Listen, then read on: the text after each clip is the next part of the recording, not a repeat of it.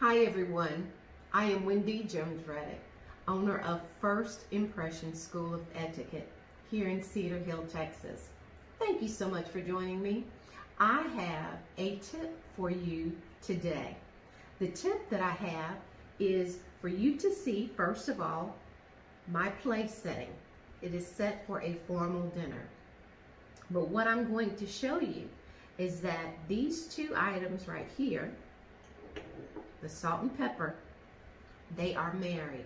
Did you know that they are married? They are a couple. They are twins. They are attached. They do not come apart. What I simply mean about that is that if someone at your dinner table asks you to pass the salt, you will pass them both, the salt and the pepper, because they are what? A couple. They are married. They get passed together.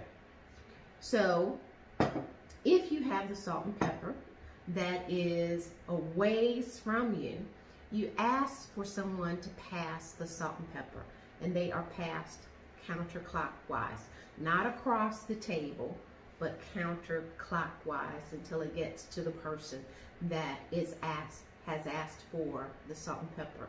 Now, if you didn't ask for the salt and pepper, don't you stop and use it before it gets to the individual who actually asked for it. That's only etiquette. Only etiquette. So I hope this tip on the salt and pepper couple helps you to remember that they are passed together. Please join me at www.firstimpressionsoe.com, my website, for more information on classes that we offer, or feel free to contact us at 469-844-8646, or follow us on Facebook, YouTube, or Instagram.